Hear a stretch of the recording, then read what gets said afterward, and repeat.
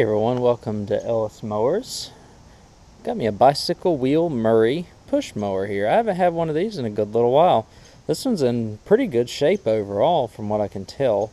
It has one interesting feature that I have not gotten on a lawnmower, on a Briggs & Stratton Quantum specifically, in my time.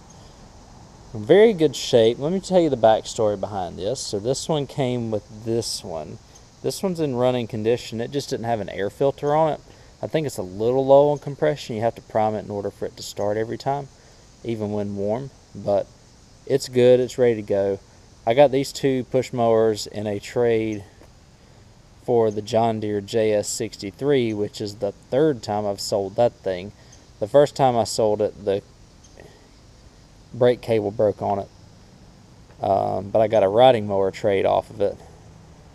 Second time I sold it, apparently it wasn't running after it got hot. I don't know if it was a coil issue or if it was just they were just trying to cut fields with it or something. I could never duplicate the problem. Got it back on a trade. He traded up to a riding lawnmower, so that thing's been around the block. It's definitely made its money, so to speak. The guy who bought it gave me $50 plus these two mowers for it because I just wanted it gone. Anyways, something I have never ever seen on one of these Quantums before, an external primer bulb. Really cool. The thing is, the guy didn't leave me the carburetor, which I said it ain't a big deal. I wish I could save this. It would be really cool to have one of these external primers, but it's just not really practical for me to save, as I have a backing plate with a primer bulb that's ready to rock and roll on this thing as it is, that I got here at the house. Slap another carburetor on it, we're going to call it a day. I've already checked it. It will fire, has good spark. Your date code is a 124702. That's the model number of the engine. Your year, 9204, April 11th. I had my dad's birthday. Obviously, he was born a lot later than 92, or a lot earlier than 92, but 411. How about that? Kind of cool. Got a throttle cable on it. I presume it works. Or we might just take it off. Yeah, I think that throttle is frozen, but that cable doesn't work, so we might just take the cable off of it and let it run like a standard throttle, like all the others that we get.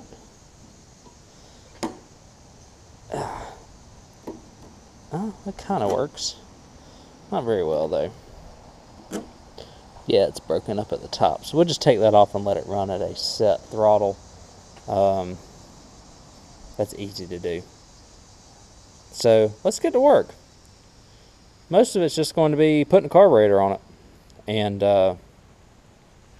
fuel line. Oil looks like it's brand new, so I'm not even going to touch the oil. Let's look under the mower real quick.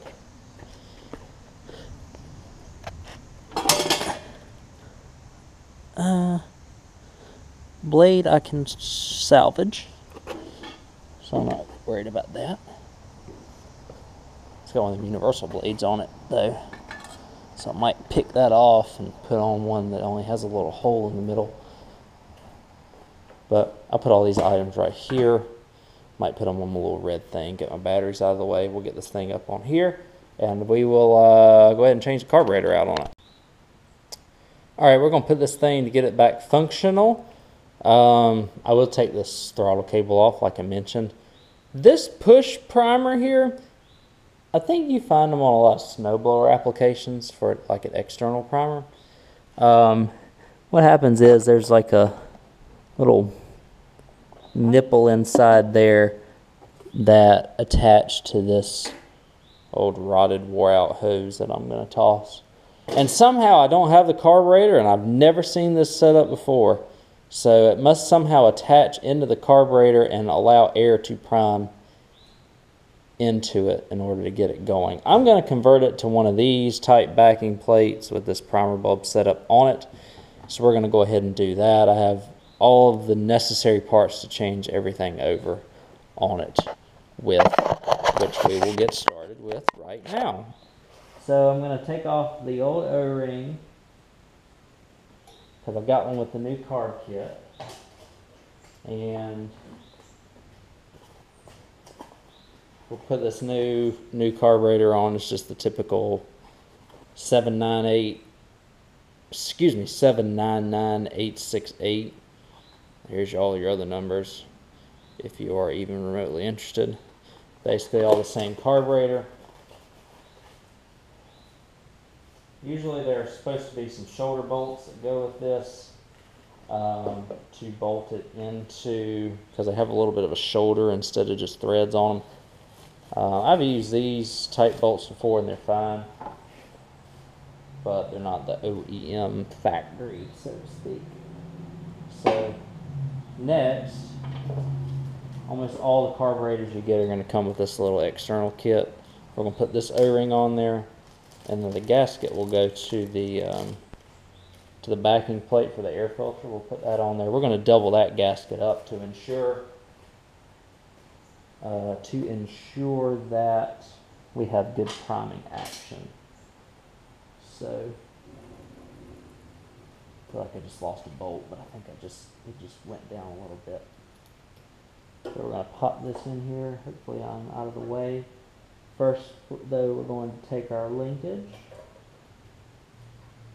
and pop the linkage in right here. Put the carburetor in. We'll screw on both sides and attach it with a 3/8.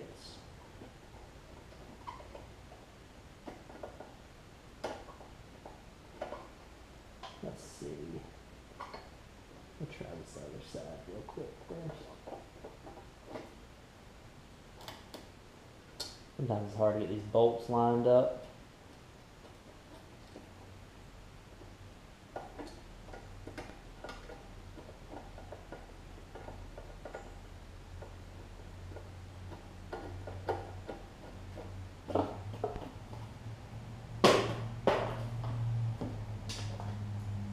Got a nice little 1/4-inch ratchet extension out of it, so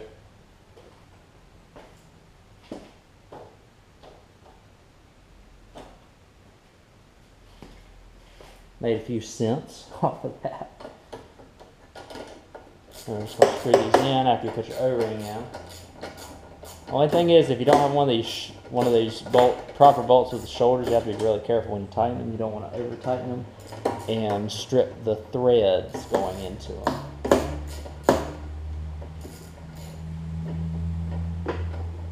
Oops. We're going to cut the fuel line to length after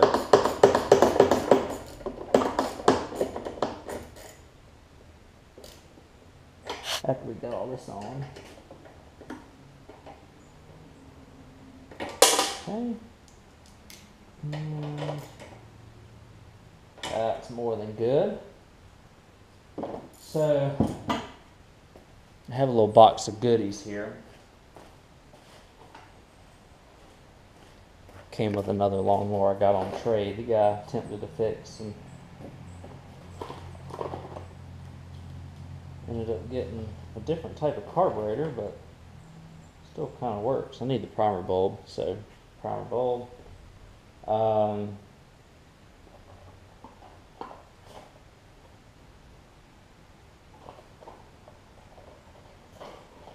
thought I had another gasket in there. I may be going crazy though.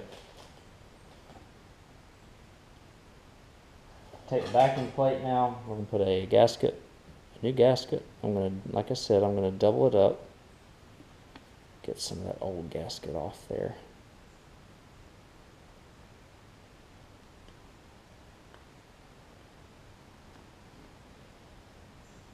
We'll double it up, let it seal up well. Your most important part is right here, because that's where the air goes for the primer.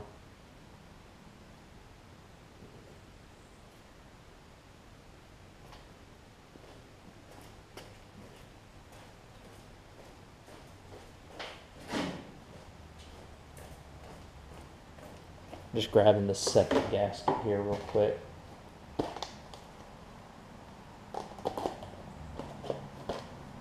Oh I've got gaskets for days when it comes to these quantums.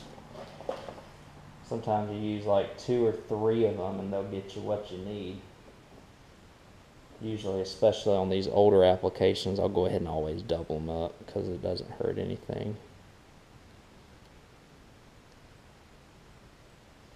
All the quantum engines are kind of getting old now because they stopped making them in, what, 2013? So then even the newest ones are about 7, 8 years old now. They may have made them on Toros a little bit longer. That'll go in when we put the backing plate on. Let me get the screwdriver.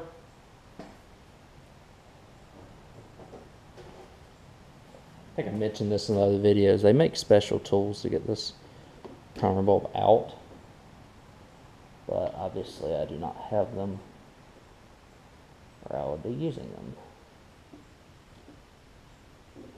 This one's got a bunch of dirt in particular in there.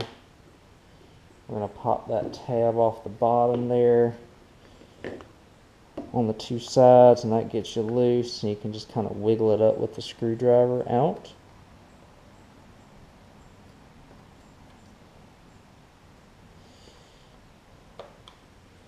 Nine times out of 10, these new bulbs will come with a new plastic holder. So you can just, and I worked on this years and years ago and actually put one of the quantum type or the classic type primer bulbs in there. So we're going to put the correct one in there now.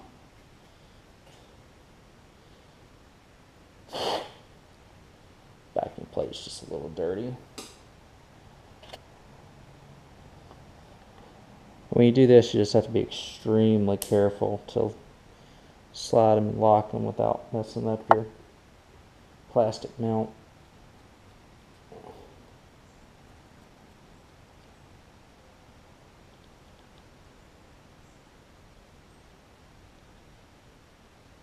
Feel a good push of air coming out of it. That's good.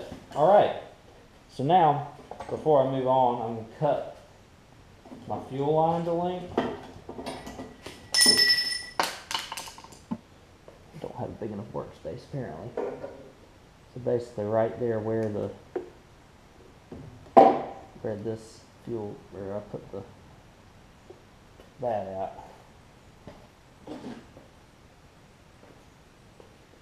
There was some water in the gas tank. I just drained the tank out. I'll fill it up with some fresh gas. Again, since this doesn't take too long, I'm going to show the process from start to finish. I'm just cutting the fuel line to length now.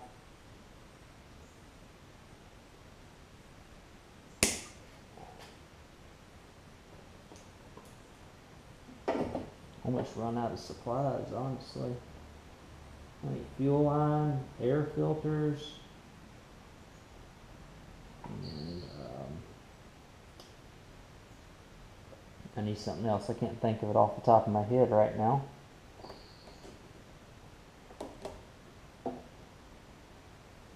Pull rope. I need pull rope too.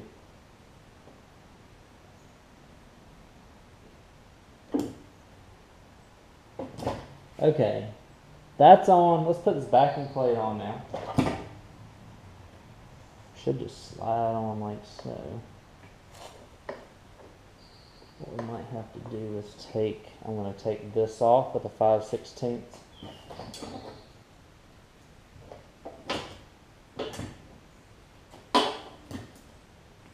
Take this off with a 5/16 just so it's not in the way. Like I said, we're going to get rid of the throttle application.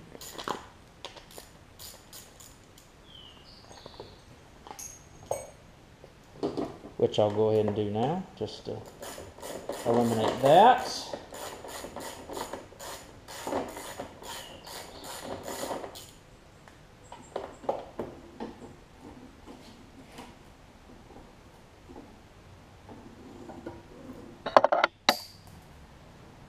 Yeah, I'll have to find that.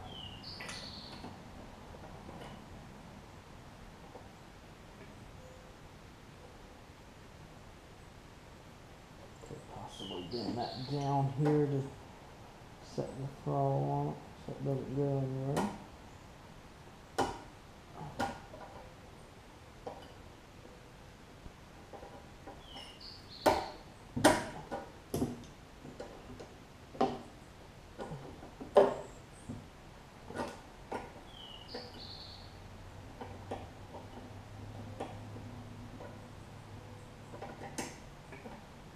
That'll work.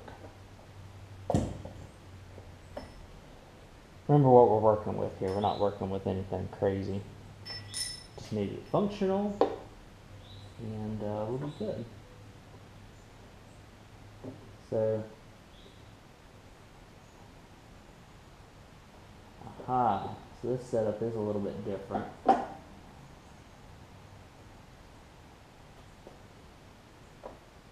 Oh man, so I've encountered a little discrepancy here that's going to throw me a little bit of a roadblock. The way this mounts is slightly different. I don't know if I can show you or not. Because the primer bulb is kind of getting in the way of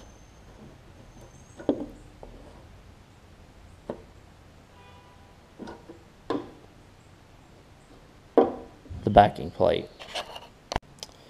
Alrighty y'all, I found a maybe not so nifty solution to it. So really the only blockage I had was this plate right here that has the third, I guess the third screw, so to speak, to mount it onto. I just had to pull that back, and like I said, I pulled it back.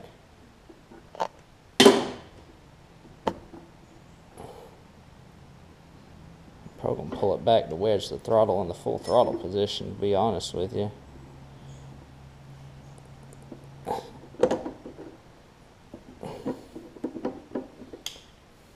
But the only disadvantage to that is it only gets mounted here on these two areas.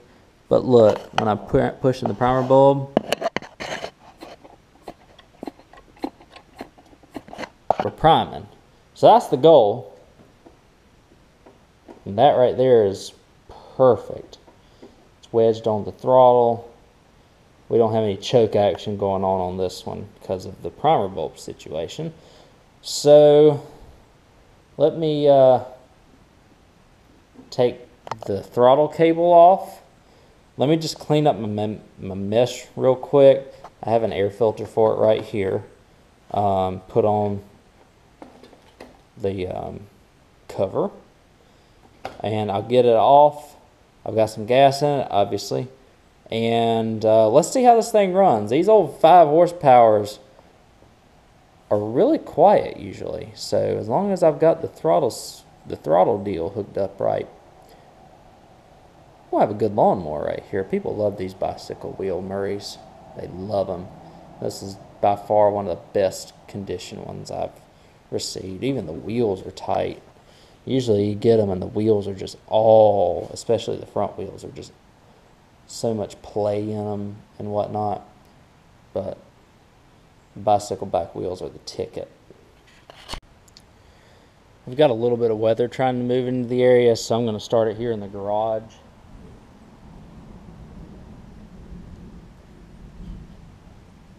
Should crank.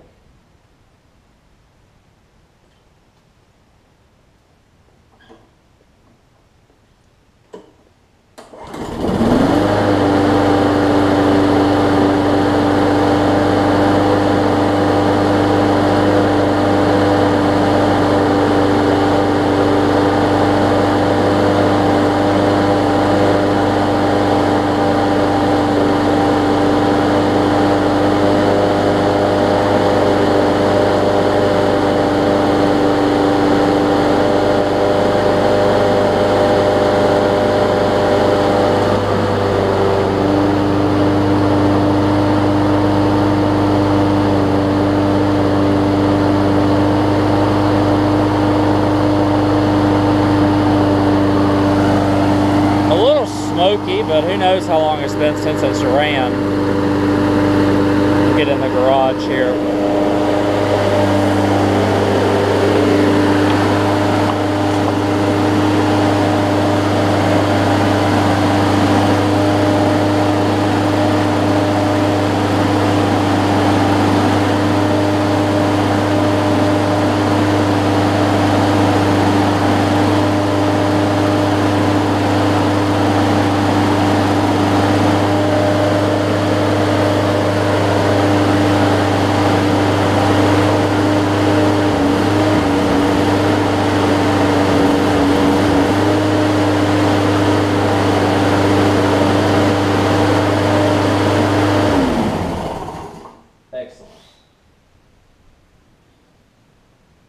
So the updated primer bulb is working. Obviously it's running. Two small things I need to do before I wash it, and I'll show you the final product. The first is this bolt right here, which I guess is more like a, pardon the thunder if y'all can hear that on camera. Trying to watch out for anything. But so this must be like a rivet type deal here, from what I can tell. And it looks like the rivet itself has been punched out of it. And I just need to tack weld that back in place. And the other thing is I just need to sharpen the blade,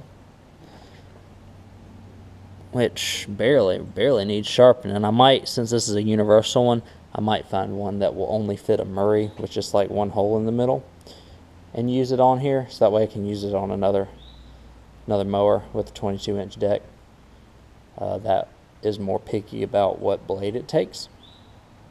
So I'm going to do a little bit of sourcing on that.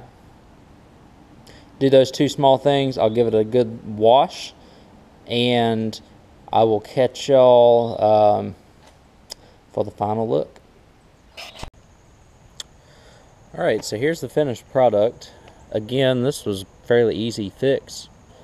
Just had to put a carburetor on it, new air filter, sharpen blade, and we're good to go. Give it a nice little cleanup as well. The bicycle wheels actually still have a little bit of shine to them. You can tell this thing was taken care of and probably placed indoors for probably its entire life, honestly. So I just wanted to give you a look on the tripod. We'll give a walk around here now. Again, very good overall. This discharge chute is a little bit up a little bit, but that's not really going to matter. The spring is off of it. I might try and see if I can get the spring back on it, just so that it will stay up, but I don't want to knock off the little ends of the discharge chute just for that. I did weld it back on, so it is going to stay in place. Look at this side. The wheel, or the paint, really hasn't even started coming off of that wheel. Of course, I could paint the wheels white or black if I were Jason Pate, but I guess I'm just not. No real reason, but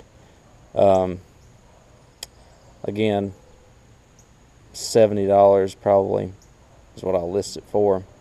So these wheels are actually fairly desirable still, especially a lot of older folks, and really who have had these over the years really enjoy them. Let me grab my little arm and we'll cold start it, make sure it runs before we list it.